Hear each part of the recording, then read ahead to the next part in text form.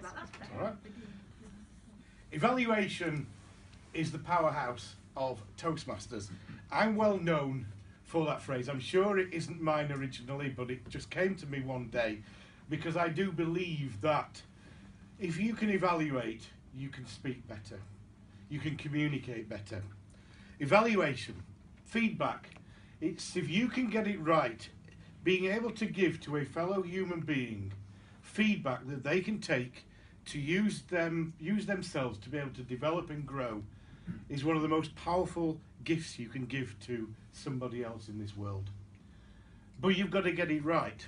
And for many people, I think evaluation is frightening. It's frightening because you've got to give some feedback to somebody. You've got to tell somebody. It's easy to do that, oh, you did that well. But the bit that frightens, I think, a lot of people is you've also got to tell somebody where they didn't do so well. But within Toastmasters, with evaluation, there is a good way of doing that. Because this is a positive organisation, we will tell somebody that they didn't do that well in that area, or what we would say is where they could improve. We will give them recommendations.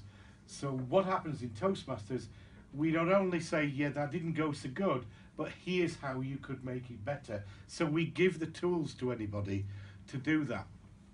Evaluations, the main ones, I'm going to focus on the speech evaluation, but what I say applies just as much to table topics evaluation, grammarian, R-counter as well, and the general evaluator. The first thing I would say is that any evaluation, like anything else within Toastmasters, it's a speech. It is a speech. And like every other speech, as we learn as we go through the Competent Communicator Manual, starting with Project 2, Organise Your Speech, it should have an opening, a middle, and an end. Before I forget and go too far into this, and there are a couple of handouts that you're quite welcome to take afterwards. One of them is some thoughts about how to make your evaluations better before, during, and after the speech that you're evaluating. And the other is a sheet that I use when I take notes for an evaluation. I'm not recommending anybody does what I do these days, because I don't take notes anymore. I, for a long time, have delivered evaluations without notes, but I now am on a challenge for the last year or so, well, 2 years probably now, to try and also not take notes. That's my person. I wouldn't say for everybody to do that. This is because a person at a conference, one of the contests I was at, the evaluation contest, Simon Bucknell, about 6 years ago, I watched him win the evaluation contest. And it was the first time I'd ever seen anybody deliver without notes. Now, it was a competition, so it was a show. He was putting on a performance, but he delivered without notes. I was then, 3 years ago, honoured to be able to represent my area, my club, at the district final over in Dublin, well, Dunleary. I was fortunate because I actually came second in the division contest, and the guy who won it had forgotten he was going to a wedding in Germany, so he couldn't go, so I went. I got through the semi-final and got to the final. Simon was in that competition. What I watched that day, having watched him closer, was he sat there, took no notes, just absorbed what happened with the speaker. When we went into what you get for a competition is 5 minutes to prepare your speech, had no notes, he just went up and down, walking and visualising what he was going to say in his mind. So I went on a personal crusade for myself, is to challenge myself to be able to do that. I'm okay at it, but I do keep persevering and getting better at it. But I would say for most people, take notes and use notes if you feel comfortable. Those are my challenges. I'm not recommending those for everybody else, but you can. But what I've got there is a sheet that shows what I do use when I do use a sheet. So we say the evaluation has got 3 parts. It's a speech, but like any speech, we need to prepare it, and that's what the sheet is for, because we're going to watch, observe the speech, what the person says, how they say it, how do they use the stage, what is the purpose of the speech, the key thing I look for is what do I get from this speech. And the piece of paper that I use here, because I'm going to flip chart so I can't write it up, it's fairly simple. Top, I've got the name and the title of the speech. I can put that in beforehand. The top bit says speech main points. That's where I write down some key points from the speech, and I also write down what am I getting from this speech. Is it hitting me there, or is it hitting me there? What message am I getting? What am I getting from this speech? So those are, it isn't about regurgitating the speech, telling everybody what the speech is, because we all know that, because we watched the speech. This is for you to find out. And then the second two parts here is commend, recommend, what they did well, what they didn't do, what they could do better. Those ones, usually when I'm writing that, I will write one or two words down, trigger words to remind me of that particular point. Like, if it was a good point, eye contact. If it was a bad point, or point to improve, eye contact. If it's eye contact, is maybe just say, to the left. So it reminds me of the person we're using, talking to the left a lot more than to the right. So you put those together, it gives you the basis to put an evaluation together. An evaluation is your opinion. And everybody here in this room has a right to an opinion. Doesn't mean, as we have found in the break, that we all agree with each other. I have the right to my opinions, you have the right to your opinions, you have the right to different ones. An evaluation is an opinion.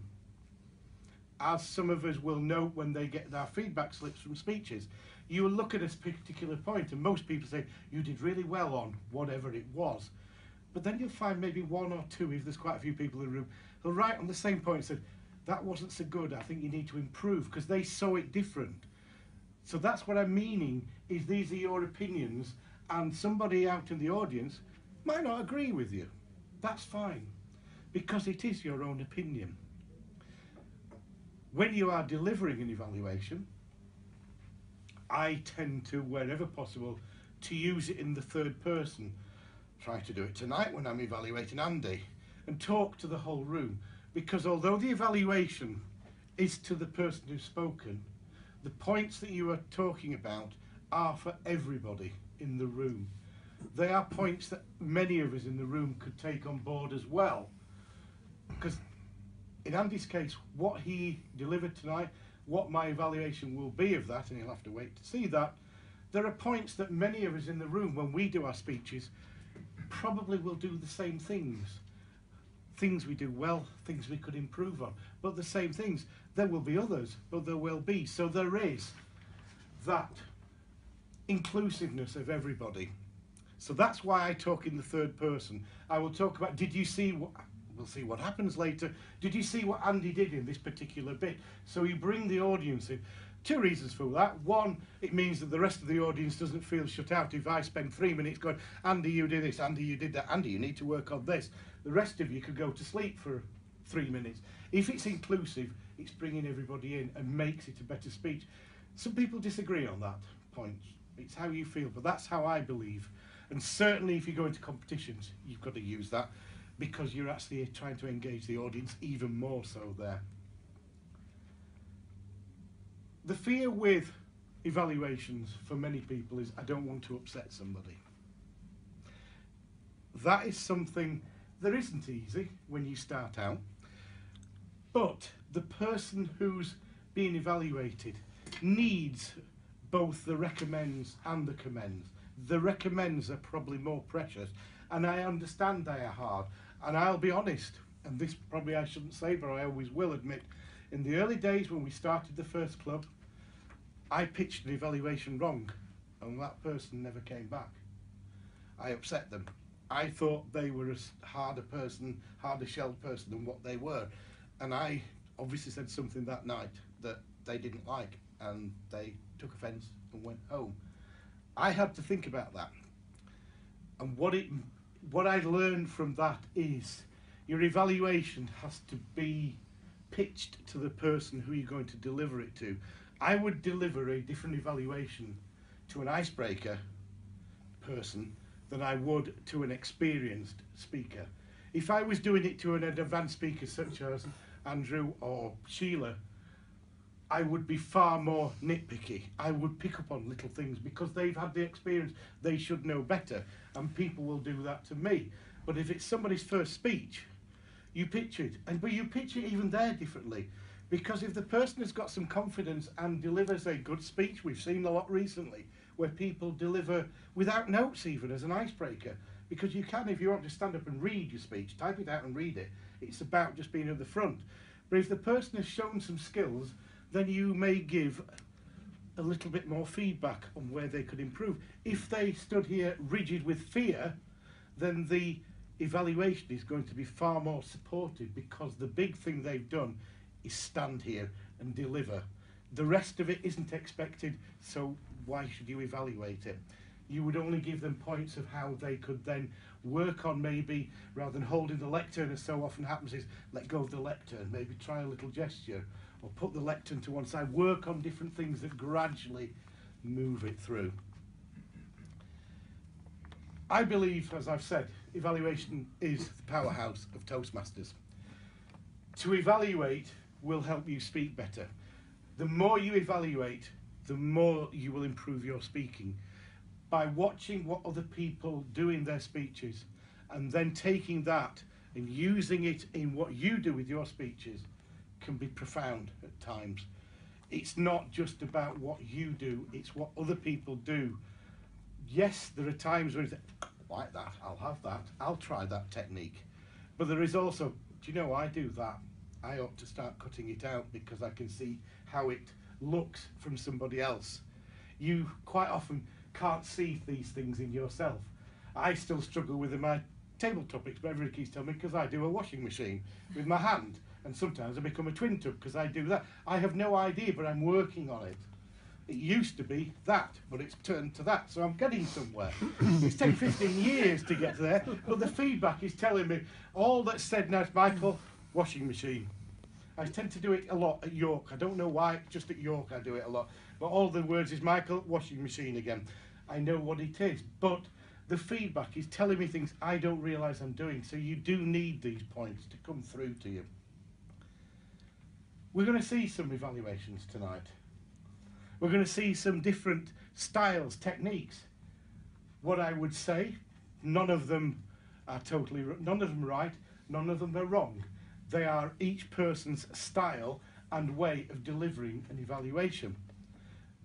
People, my partner Gillian is very much into having lots of points and giving lots of structure. She's brilliant at doing a club evaluation.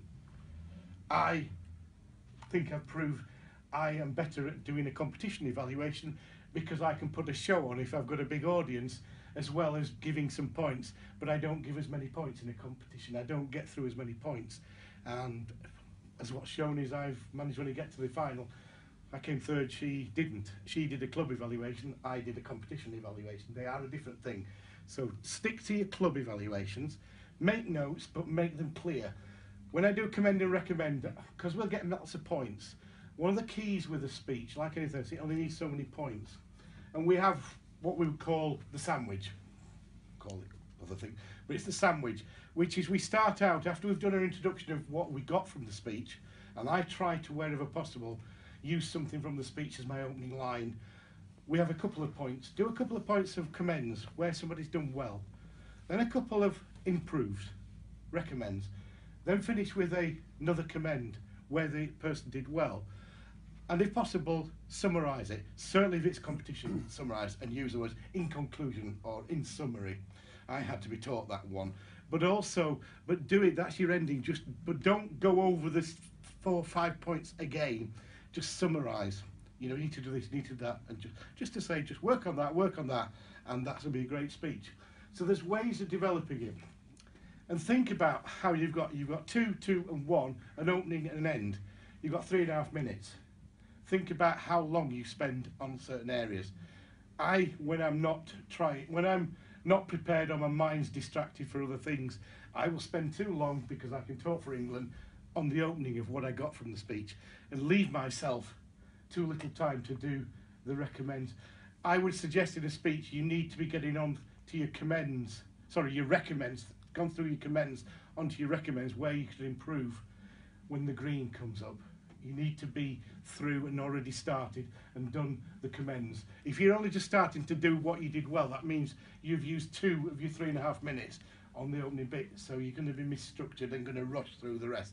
And tonight you'll probably see me do that, but I'm hoping not. So those are just some thoughts of mine to go through. A couple of handouts, please take them at the end of the evening if you wish. Use them. Each find your own style, your own way of doing it. This is my style. This is the way I worked it out. Others do other things. But all I would say is, don't shirk away from evaluation.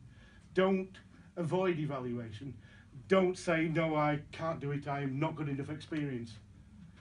Because if you've been to a meeting, you have the right as a living, breathing human being to give your opinions. So anybody can do evaluation. And always remember, evaluation, Powerhouse of Toastmasters.